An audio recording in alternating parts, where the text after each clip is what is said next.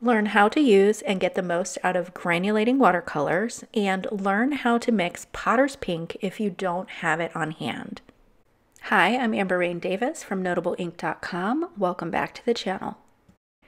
If you're regular followers, then you've seen these stamp sets before. This is my first two stamp sets, Fir Branch and Nature Baubles. These are back in stock, so if you missed these before they sold out, then you can get them now. And I'm selling them individually or also as a bundle for 10% off. I'll have a link to the shop up above and a link to all the supplies that I use in today's video down in the video description below. I chose two of the Bauble stamps, and you can see that these are well loved. They already have some staining on them because I've used them with some stays on inks, and those tend to stain, but that doesn't affect how the stamp sets work. You can certainly choose to overlap these. I don't love masking, so I tend to not overlap them. I'm going to stamp these in a soft brown color. Now, I want to do some no-line watercoloring, so I am going to stamp this with a dye ink. Now, if you want the lines to completely go away, then what I would suggest is a distress ink or a distress oxide ink, because those will completely melt away, whereas your dye inks will stay around, but because I'm using a light color, you won't see them as much. The reason I chose a dye ink is because I want to keep some of the structure of those leaves. Here I'm just showing you that I'm using my Letter Sparrow watercolors here, along with Sedona Genuine from Daniel Smith. The Letter Sparrow colors that I'm using, you can see that I have them all swatched out here. Rare Green Earth is also Daniel Smith. You certainly don't have to use these brands. Use what you have, use the colors that you have. I have a piece of cold press watercolor paper here. I love cold press because it has all of that beautiful texture to the paper, and that works really well for granulating paints. I'm putting down a layer of clean clear water, and then I'm going to drop light yellow ochre into that paint. Now, as I'm doing this, let's talk a little bit more about what exactly is a granulating paint. A granulating paint, or watercolor paint specifically, is one where the pigments clump together, creating an uneven and mottled texture on the paper. So the difference between a granulating and non-granulating paint. A non-granulating paint is one that goes down really smoothly. There's no texture at all. It's a clean, clear paint. Usually they're very transparent. So one of your non-granulating paints that has that clear, crisp look are your quinacridones. You've heard me talk about quinacridone paints before. If you're looking for non-granulating, that's the paints that I would go with. Those you can really rely on for being super smooth, bright, and crisp. Granulating paints, though, have such beautiful texture. They're not for everybody. It's really kind of a polarizing watercolor paint because you either love them. Some watercolorists avoid them at all costs and look for those clean, clear, crisp, transparent paints that are super smooth like your quinacridones. I, in particular, love the texture, and so a lot of times when I use granulating paints or my watercolors, a lot of times I really like to use rough watercolor paper because it has more of those nooks and crannies, and you get a lot more texture with those. So I find that's a way that you can really enhance the look of your granulating paints is with rougher watercolor paper. Now you will still get a granulating appearance with hot press paper too. So those are your smooth watercolor papers. Just let me get back to the painting here. So I dropped in Sedona Genuine into the light yellow ochre just to add a little bit of shading. I'll let that dry for a little bit and then I'll come back to that. So here I'm just re-wetting my Potter's Pink, and this Potter's Pink is also from Letter Sparrow, which are handmade watercolor paints. They're on the pricey side. This was a gift to myself, you know, a few years ago actually. I bought this paint and I really hadn't used it much because I was much more into bright colors, but my likes have really shifted to the more desaturated earthy tones, and so I pulled out this Potter Pink to have a play with it. So here you can see that the Potter's Pink really goes onto the paper unevenly. And so some of your paints are going to be very easy to mill and grind down. So your pigments and the powders, when you grind down the stone or the pigment that it's made from, some of them grind down more smoothly and evenly, and those are going to be more to your non-granulating paints. Your granulating paints are going to be more challenging to mill down and grind, and so you tend to have a larger particle or more uneven and irregular particles. Now what happens with granulating paints is they get suspended in the water when you re-wet them, and as the water starts to evaporate, those heavy irregular pigments will start to settle into the paper. Gravity tends to pull them down into the nooks and crannies of the paper, creating this mottled appearance. So if you're going for a smooth wash, you're not going to want a granulating paint. You're going to want maybe one of your quinacridones or one of those transparent paints that are super smooth. If you're doing something that's more organic, maybe you're doing a mountain scene or variegated leaves or something that has more texture to it, then I would try a granulating paint. So I think you get the best result and you can enhance the granulation of your paint or the appearance of the granulation if you put down that clean, clear water first and then you drop your pigment into the clean, clear water. I think the pigments and those larger irregular bits have more of a chance to be able to clump together, so they kind of attract to each other, clump together in that suspended water, and then as I said, as the water starts to evaporate, they start to settle down into the paper with that textured look. Here I've mixed some Potter's Pink with the Sedona Genuine because I wanted to warm this bauble up a little bit. I wanted to have two different colors in here. I'm not going to add a lot of this mixture, but I wanted to add some of that in the shadows. To me, even though it has a lot of granulation and texture, because it's the single color, it just looks very one-dimensional to me, and I think warming it up with a slightly different color is going to give it more dimension and more interest.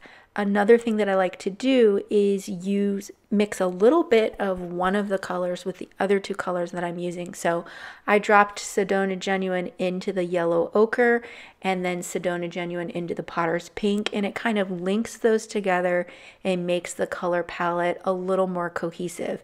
It's not something that you would immediately recognize just with the naked eye or without knowing that I did it, but I think it just makes it that little bit more cohesive and ties things together really well.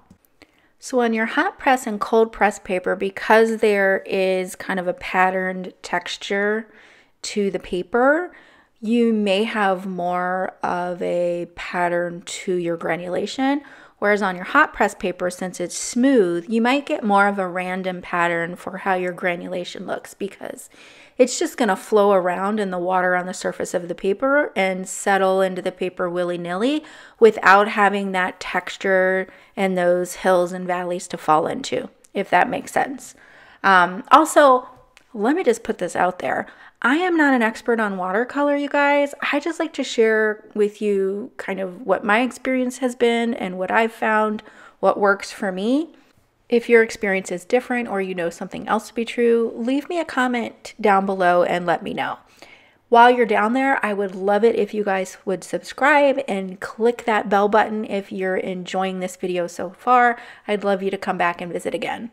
Daniel Smith watercolors are definitely known for their granulating paints. I love Daniel Smith watercolors. Those are among my favorite types of watercolor paints, and again, because I love the granulation effect and the texture, and their Primatech line in particular is made up of grinding down semi-precious stones. Those stones are incredibly hard in most cases, and so they're more difficult to mill down. They tend to have the larger bits in them. So the majority, if not all, of the Primatechs are granulating paints. So here you can see both of these baubles have granulation in them, definitely more in the Potter's Pink. So As I said, so the Sedona Genuine is a Primatech paint from Daniel Smith, and it is a granulating paint. And I definitely did see more granulation of the Sedona than I did of the light yellow ochre. So now I'm using Verona Green from Letter Sparrow, and she changed the name of that paint. Now she calls it Terra Vert. It used to be called Verona when I purchased it way back when. I'm also going to add some Rare Green Earth into this as well. Rare Green Earth is a granulating paint, although not nearly as much as the Potter's Pink. So to me, that says that it's more finely milled and that the particles in the Potter's Pink are larger and kind of fall into those places more heavily. It granulates more. I'm going to speed up some of this painting. I am using one of my favorite watercolor brushes. These brushes are from Wonder Forest. I know that I've talked about them in lots of my videos. Dana has put out and released 2 new sets of watercolor brushes. The 2 new sets of brushes are the Essential Detail Brush Set, so she's scaled things back and gone really small so that you can add in those fine details, and then the Deluxe Watercolor Brush Set where she's scaled things up and gone much larger. So she has a 20 round in there, she has a dagger brush, a flat brush, a large oval mop brush, I believe it's a 3/4, and a cat's tongue brush in there. So some really cool brushes, and you'll be seeing those in upcoming videos. I'll use the oval mop brush in today's video closer to the end when I do the background. And I'll put links to those new brush sets down below for you guys as well. I am pretty tough on my brushes, and my daughter also watercolors a lot, and she uses my brushes as well. One of the things that I do that you should not do is I stick the point of my brush into these pans, and that's because the container that my paints are in this particular palette, it's a little bit deeper, and so I can't just roll it from the side as easily, but you always want to roll your brush into the paint from the side, more parallel to the pan rather than perpendicular at the point, because you're going to take that nice point on your brush and you're just going to wear it down. So don't do what I do. Roll it from the side and you'll preserve that point on your brush much better. Fortunately for me, Wonder Forest does sell their brushes individually now as well, so I can just replace one at a time if I need to. So here I'm just dipping a number 2 round brush into the Potter's Pink, and I'm just adding some contrast to the edges of these little berries. So I put down a light wash first, let that dry, and then I'm coming in with this number 2 brush. Now, the nice thing about these detail brushes, and this isn't actually from the detail set, there's even smaller detail brushes in the detail set, which is pretty cool, is that they don't hold a lot of water. Now, because they don't hold a lot of water, your paint mixture is drier, which means you have more control over it, which means it's going to stay exactly where you put it. So you can come in and put these great details, add a delineated line so that you can separate out these berries, because before with just the light wash, they were just all blending in together. So a few years ago when I first started watercoloring, I wouldn't even have attempted to add detail like this or shadow like this. I would have put down those initial washes, and then I would have come in with color pencils to add this extra depth and contrast. If you are new to watercolor and you're not comfortable with adding the extra shadows, or you feel like you don't have control over your water yet and you don't know how wet your brush needs to be and you're creating blooms on your paper, you can certainly try adding those details with color pencils until you get more comfortable. It really just takes practice. You know, I did the color pencil technique for a long time, and I still sometimes add those. In order to make these berries come to life, I'm going to mix just a little bit of the indigo with the Sedona Genuine to create an earthy brown color. And I'm going to put a little oval or a circle in each one of these berries, and that's going to add a dimensional component to the berries. So you're going to be able to see, based on this dot, which way these berries are pointing, and it's just going to add more depth. Also, that dark brown little dot is going to add just enough contrast to bring this whole card to life. You just need just a little bit, but it makes such a huge difference. We're almost done with the painting, but definitely hang with me to the end so you can see how to mix Potter's Pink if you don't have it. Here you can see that the leaves on the left still have the lines because I used that dye ink. This is what I was talking about earlier. So if I had used a Distress oxide or a Distress ink pad, those lines of the leaves would have completely just dissolved into the pink that I was using, and it would look like a big blob. So while I wanted a no-line watercolor look, I did want to leave some of the skeleton of those leaves so that they would be delineated and look like separate leaves. Just using a little bit of the rare green earth to add some contrast to these leaves as well. Another thing you should not do, you should definitely not do with your watercolor brushes, is mix your colors with one of your detail brushes. Yeah, it's gonna ruin your brush eventually. You're gonna wear down your brush. So mix your paints with kind of another cheaper brush, and that will extend the life of your really nice brushes. But yeah, you don't want to mix your paints with a detail brush. That's just crazy. Don't do what I do. So I pulled out the 20 round brush. You can see that this brush is really large. This is from that Deluxe watercolor brush that I was talking about, and I'm just going to add a background here. Now, at this point I was thinking, oh, maybe I'll just add a light pink kind of drippy background and not use the Fir Branch Stamp Set. Ultimately, I decided to use the Fir Branch, but I'm just using some really diluted dusty pink mixture here and just dripping it down the card. It's going to be super light. I didn't want to significantly darken the background, and I've sped this up not only because this is already a long video, but also because I totally forgot that I was super zoomed in for the painting of the baubles, and I was out of screen for most of that, so sorry about that. Here I just darkened up that mixture, although it's still pretty diluted, and I'm just going to add some of that darker gray to the top and just drip that down the card. Of course, I decided I needed some splatter, so I'm just using that diluted gray, pinkish gray, and I'm going to splatter that on. Now you can see nothing happened in the top left-hand corner because it's still super wet up there, but you can see the bottom right-hand corner is very dry, so we have nice delineated splatters. So depending on the look you're going for, if you want soft splatters, do it while the paper is still wet. If you want really distinct splatters, do it while the paper is dry. I have some 2-inch Post-it note tape here, and I'm just going to use this to create some masks for my baubles because ultimately I decided to stamp some of the Fir Branch background on this. So I'm just going to cut that out. You don't need to cut it perfectly. Just a rough cut is totally fine. And then go ahead and adhere that to your card. So here I have the 3/4 inch oval mop brush that I talked about earlier. Now your mop brushes are going to hold a lot of water, unlike your detail brushes, right? Your mop brushes can help you lay down a bunch of water over a larger area, like over your full card front or canvas, and then that is going to enable you to do a beautiful wash of color over the surface. What I want to do with this is add some watercolor paint to my Fir Branch Stamp Set. What I ended up doing was adding too much water to this. So I have a lot of water on my brush right now. I should have dried it off a little bit, but I left this in here so you could see my mistake and see how I fixed it. So you can see it's super juicy. I'm going to go ahead and take a microfiber cloth and blot that up, and then I dried off my paintbrush. I'm dipping it back into the pan to pick up some color, but there's a lot less water on my brush.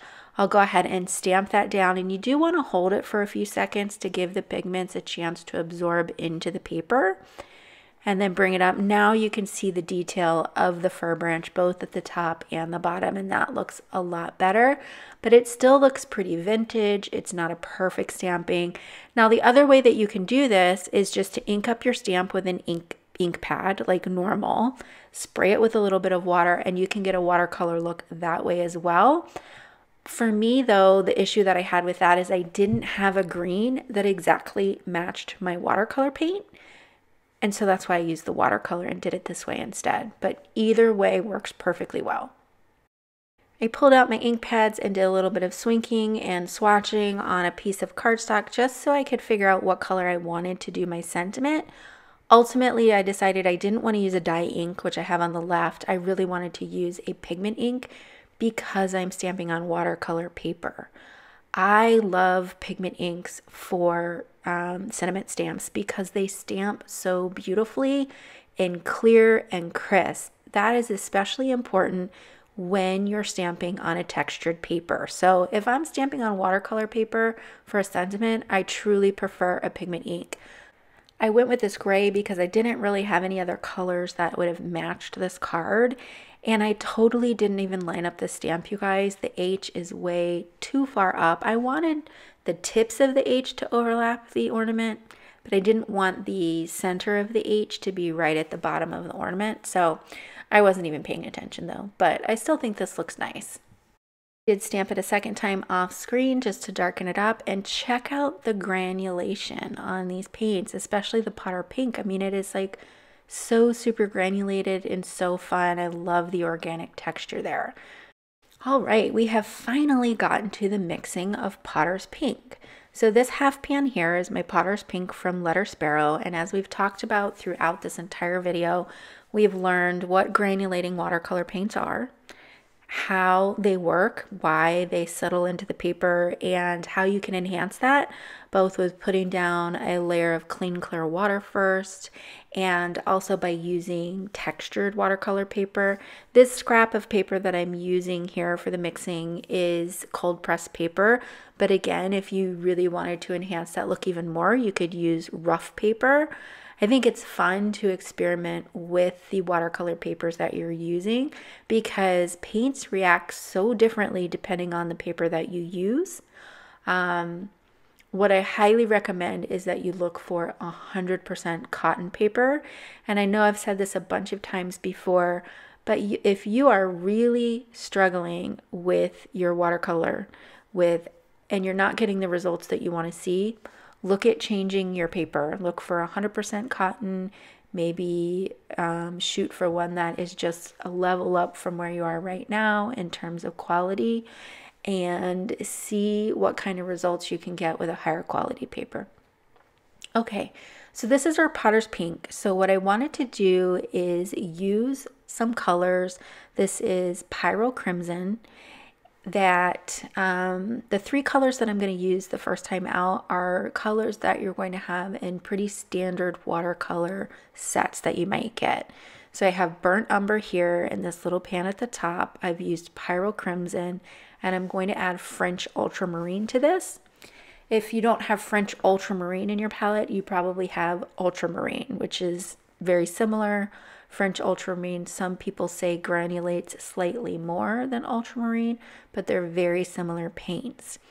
The reason I wanted to choose these three colors is not only did I think it would get me to Potter's Pink, but I just feel like they're pretty standard colors that most people have in their watercolor sets.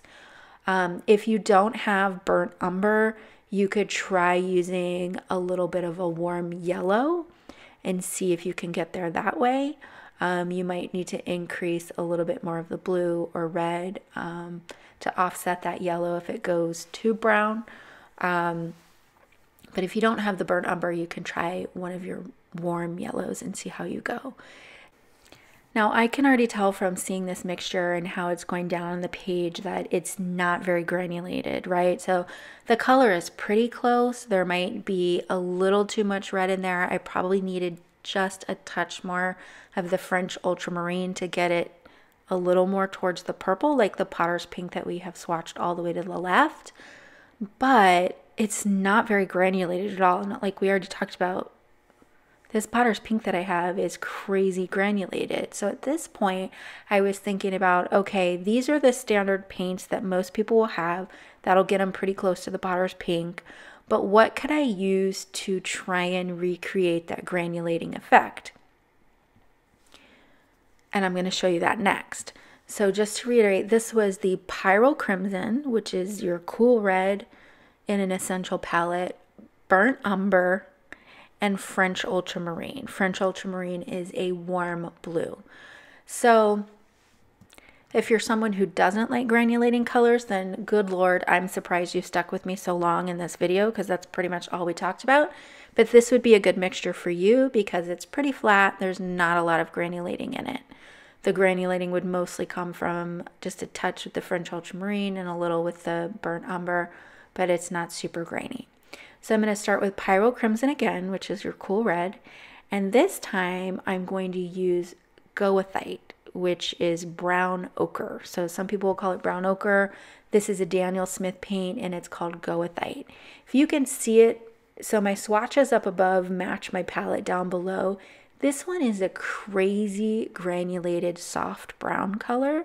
And then I'm switching to cerulean blue, which is a super granulating blue.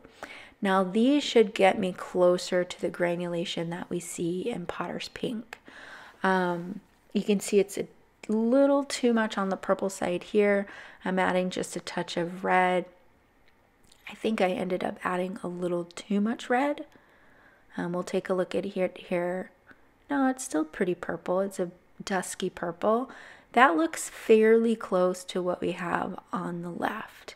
Now, the only thing that I did here that was different than the way we painted, right, is that I didn't add any clean, clear water to my swatch before laying down this paint. So we're not going to appreciate the granulation in these mixtures as much as we would have if I had laid down a little bit of that clean, clear water first. Even the Potter's Pink that I swatched on the left is not as granulated as what we saw in the card that I just did. So you can see a little bit, but not as much, and you can see a lot less granulation on the second swatch there. So this was Pyro Crimson, Goethite, which is also brown ochre from Daniel Smith, and it's cerulean blue. And in fact, all of the colors that you see in this Daniel Smith palette here, those are all Daniel Smith watercolors there. And what I did there, if you guys have seen my old videos, you might have seen a small palette like this that had 28 colors in it. What I did is create another palette with just these colors in it. I want to say this has 18 colors in it. Okay, so I reduced it by 10 colors because as I started to create more watercolor videos, one of the things that I was thinking of is like the majority of people aren't going to have 28 colors, especially if they're just starting out. And so I wanted a more limited palette for my videos so that I would be forced to do more mixing to create the colors that I was going after because I thought that that would be more useful for you guys. Here I'm using the same colors and I'm just changing up the mixture a little bit, either adding a little bit more red to this one or a little bit more blue, just to change it a little bit and see if we could get it even closer to that original swatch. This time I'm going to lay down a little bit of that clean clear, well, not really clean because you can see it's discolored a little bit. I'm going to lay that down first and see if we can get a little more granulation in this swatch compared to the first few.